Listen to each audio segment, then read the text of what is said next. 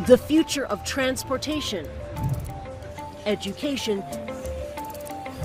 and even pets, all on display here at the 2023 Beyond Expo.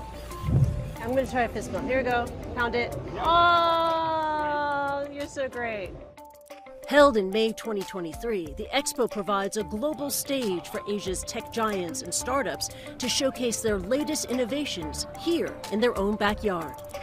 Hundreds of exhibitors from across the tech sector traveled here to Macau for this event.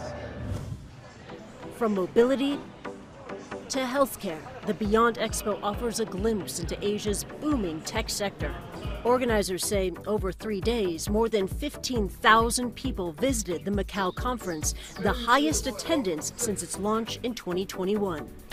Organizers are looking to the Las Vegas-based Consumer Electronics Show for inspiration. The Asia edition of CES was canceled indefinitely due to the pandemic, and the Beyond Expo is hoping to fill that void. If you look at the visitors to Las Vegas, I think you'll be surprised. There are so many actually come from Asia. From our point of view, there's no such thing similar to CES happening in Asia. I think our vision is to to help the world to see what's really happening in Asia. This year's show was heavily dominated by consumer tech from mainland China. From robots that pack a punch, go like this, go like this, to electric cars that can fly. It's what's called an eVTOL, an electric vertical takeoff and landing vehicle. Manufacturers believe they will be the greener, quieter, and cheaper answer to helicopters, and one day may be used like a taxi in the sky.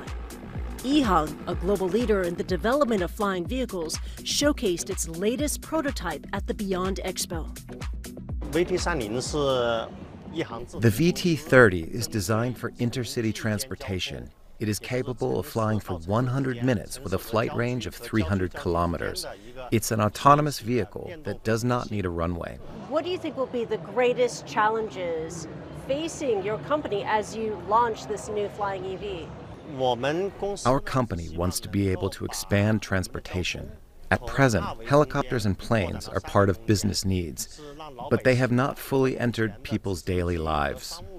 So we want to change that with this electric aircraft.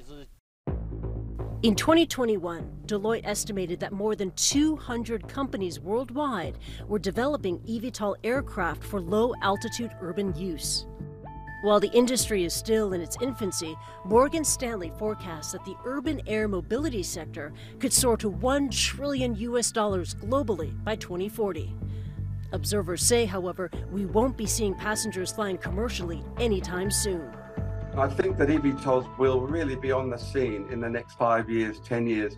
Exactly how far they get, as in what kind of payloads they will be taking. Will they be taking busloads of people? I suspect that might be a few decades down the road. The main challenges for eVTOLs, there's a regulatory category because we've got to make sure that they're safe, and I suspect the technology will look after itself. The big one though is batteries. If we can get battery technology to be just 10 times better, 10 times would be, boy, the holy grail. But Aerofugia, a subsidiary of China carmaker Geely, is more optimistic, believing regulatory approval may only be a few short years away. I think that the next 2 years are very important for the global eVTOL industry. When the first round of type certificates are given out, we will try to commercialize it. We believe that the public will be able to gradually enjoy the service in 2025 and 2026. Until then, the tech companies are continuing to test for safety, laying the groundwork to ensure a smooth takeoff when the time comes.